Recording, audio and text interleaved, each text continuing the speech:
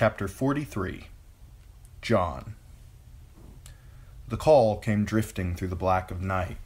John pushed himself onto an elbow, his hand reaching for Longclaw by force of habit as the camp began to stir. The horn that wakes the sleepers, he thought. The long, low note lingered at the edge of hearing. The sentries at the ring wall stood still in their footsteps, breath frosting and heads turned towards the west. As the sound of the horn faded, even the wind ceased to blow.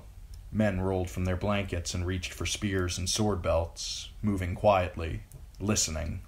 A horse whickered and was hushed. For a heartbeat, it seemed as if the whole forest were holding its breath. The brothers of the night's watch waited for a second blast, praying that they should not hear it, fearing that they would. When the silence had stretched unbearably long, and the men knew at last that the horn would not wind again, they grinned at one another, sheepishly, as if to deny that they had ever been anxious. John Snow fed a few sticks to the fire, buckled on his sword belt, pulled on his boots, shook the dirt and dew from his cloak, and fastened it around his shoulders. The flames blazed up behind him, welcome heat beating against his face as he dressed. He could hear the Lord Commander moving inside the tent. After a moment, Mormont lifted the flap. "One blast?" On his shoulder, his raven sat fluffed and silent, looking miserable. "One, my lord," John agreed. "Brother's returning." Mormont moved to the fire.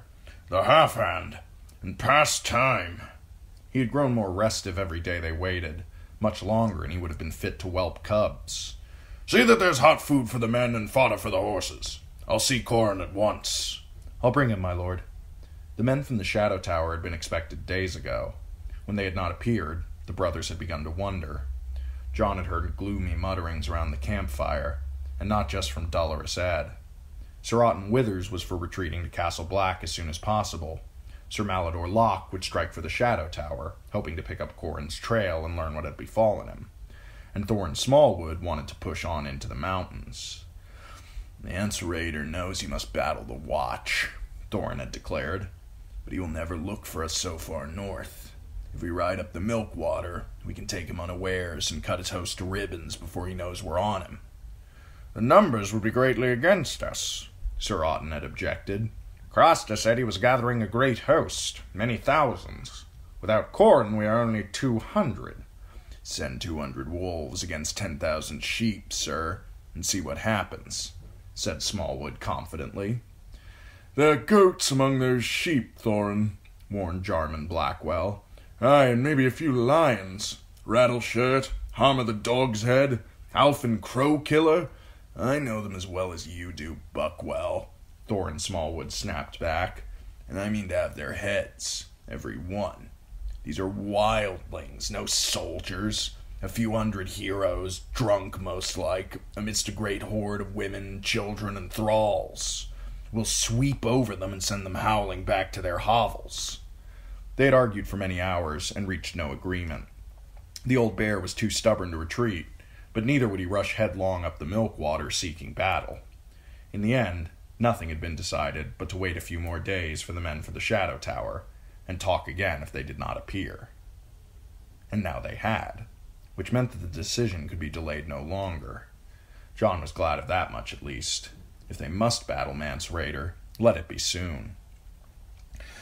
He found Dolorous Ed at the fire, complaining about how difficult it was for him to sleep when people insisted on blowing horns in the woods. John gave him something new to complain about. Together they woke Hake, who received the Lord Commander's orders with a stream of curses, but got up all the same and soon had a dozen brothers cutting roots for a soup. Sam came puffing up as John crossed the camp. Under the black hood, his face was as pale and round as the moon. "I heard the horn. Has your uncle come back?" "It's only the men from the Shadow Tower." It was growing harder to cling to the hope of Benjen Stark's safe return. The cloak he had found beneath the fist could well have belonged to his uncle or one of his men. Even the old bear admitted as much. Though why they would have buried it there, wrapped around the cache of dragon glass, no one could say. "Sam, I have to go." At the ring wall, he found the guards sliding spikes from the half-frozen earth to make an opening. It was not long until the first of the brothers from the Shadow Tower began wending their way up the slope. All in leather and fur they were, with here and there a bit of steel or bronze. Heavy beards covered hard, lean faces and made them look as shaggy as their garrons. John was surprised to see some of them were riding two to a horse. When he looked more closely, it was plain that many of them were wounded. There has been trouble on the way. John knew Corin Halfhand the instant he saw him, though they had never met. The big ranger was a legend in the watch, a man of slow words and swift action, tall and straight as a spear, long-limbed and solemn. Unlike his men, he was clean-shaven. His hair fell down beneath his helm in a heavy braid touched with hoarfrost, and the blacks he wore were so faded they might have been grays. Only thumb and forefinger remained on the hand that held the reins. The other fingers had been sheared off, catching a wildling's axe that would otherwise have split his skull. It was told that he had thrust his maimed fist into the face of the axeman, so the blood spurted into his eyes, and slew him while he was blind. Since that day, the wildlings beyond the wall had known no foe more implacable. John hailed him. "Lord Commander Mormont would see you at once. I'll show you to his tent." Corin swung down from his saddle. "My men are hungry, and our horses need tending." "They'll all be seen to." The ranger gave his horse into the care of one of his men and followed. "You are Jon Snow. You have your father's look." "Did you know him, my lord?" "I am no lordling, only a brother of the Night's Watch. I knew Lord Eddard, yes, and his father before him." John had to hurry his steps to keep up with Corin's long strides. "Lord Rickard died before I was born." "He was a friend of the Watch." Corin glanced behind. "It is said that a dire wolf runs with you." "Ghost should be back by dawn. He hunts at night." They found Dolorous Ed frying a rasher of bacon and boiling a dozen eggs in a kettle over the old bear's cook fire. Mormont sat in his wooden leather camp chair.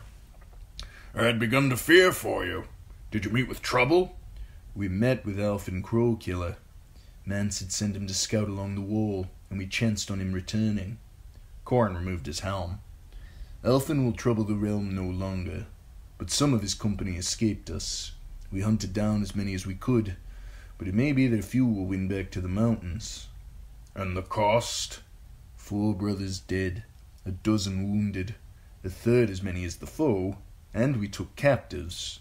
One died quickly from his wounds, but the other lived long enough to be questioned." "Best talk of this inside.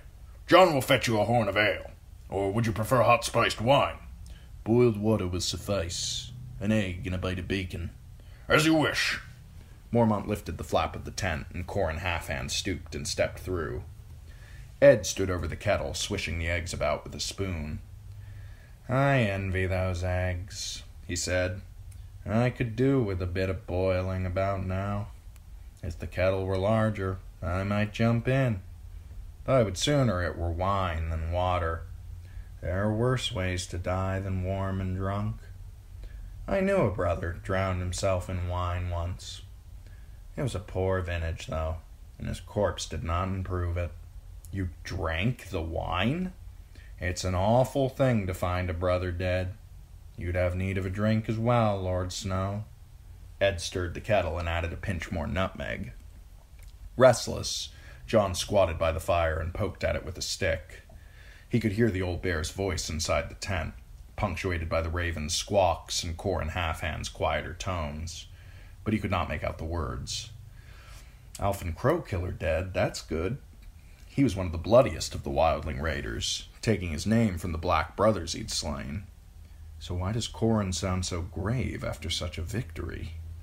John had hoped that the arrival of men from the Shadow Tower would lift the spirits in the camp. Only last night he was coming back through the dark from a piss when he heard 5 or 6 men talking in low voices around the embers of a fire. When he heard Chet muttering that it was past time they turned back, John stopped to listen. "It's an old man's folly, this ranging," he heard.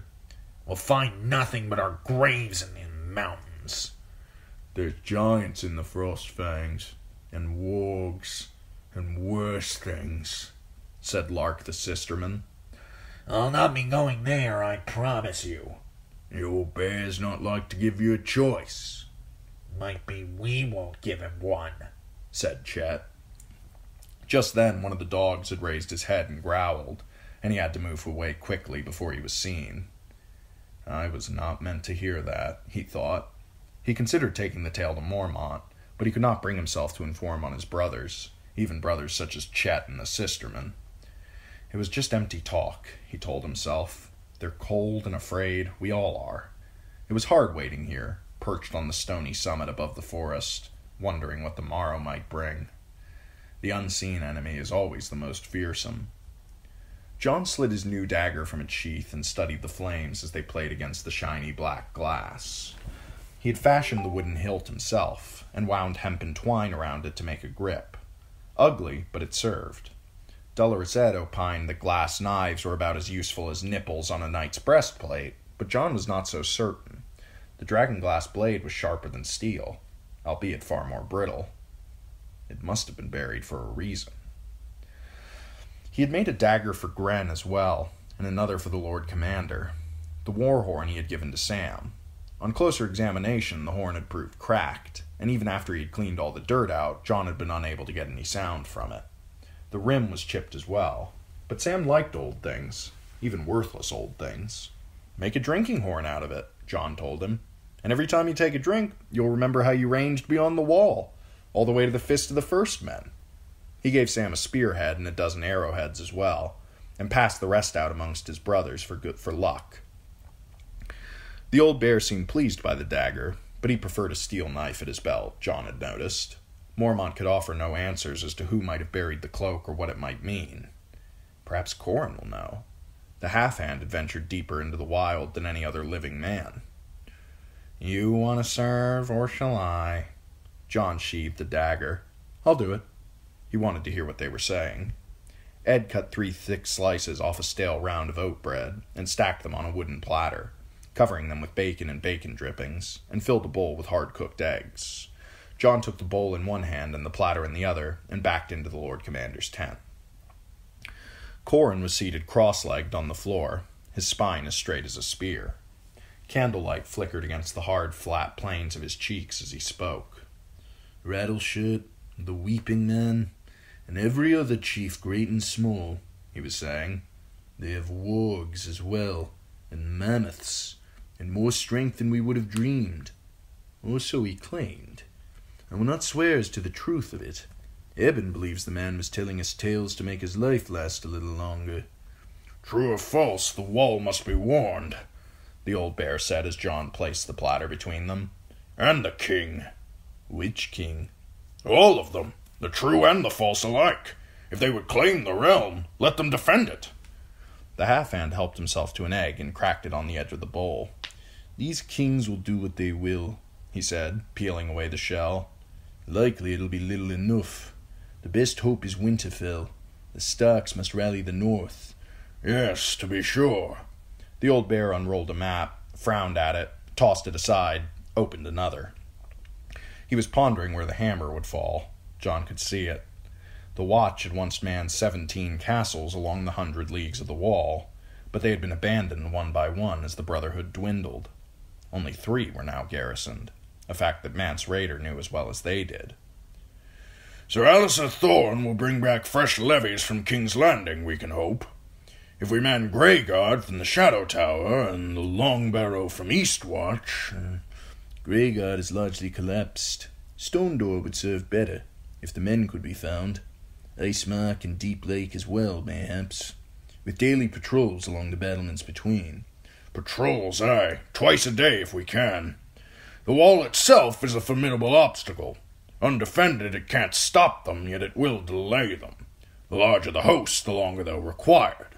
From the emptiness they've left behind, they must mean to bring their women with them, their young as well, and beasts. Have you ever seen a goat climb a ladder?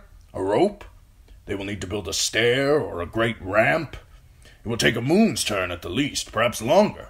Mance will know his best chance is to pass beneath the wall, through a gate or a breach. Mormont's head came up sharply. What? They do not plan to climb the wall nor to burrow beneath it, my lord. They plan to break it.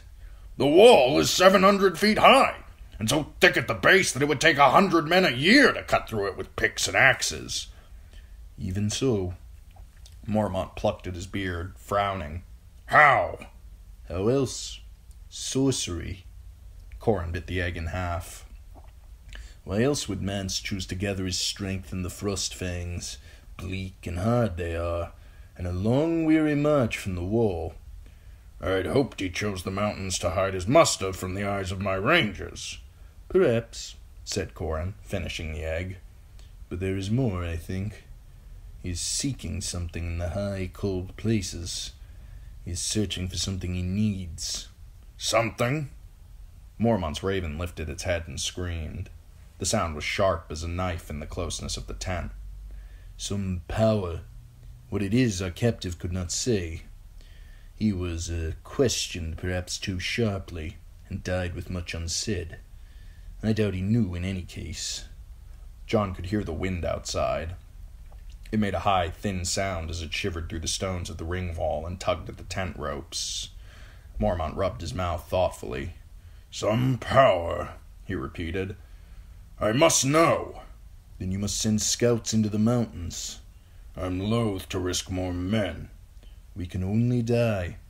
Why else do we don these black cloaks but to die in defense of the realm? I would send 15 men, in 3 parties of 5. 1 to probe the Milkwater, 1 the Skirling Pass, 1 to climb the Giant Stair. Jarman Buckwell, Thorin Smallwood, and myself to command. To learn what waits in those mountains. Waits! The raven cried. Waits! Lord Commander Mormont sighed deep in his chest. I see no other choice, he conceded. But if you do not return... Someone will come down out of the frost fangs, my lord, the ranger said. If us, all well and good. If not, it will be Mance Rayder, and you sit square in his path. He cannot march south and leave you behind to follow and harry his rear. He must attack.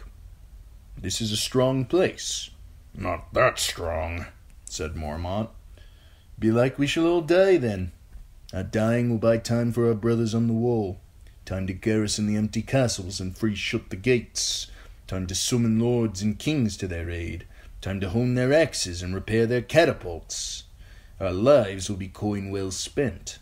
Die, the raven muttered, pacing along Mormont's shoulders. Die! Die! Die! Die! The old bear sat slumped and silent, as if the burden of speech had grown too heavy for him to bear.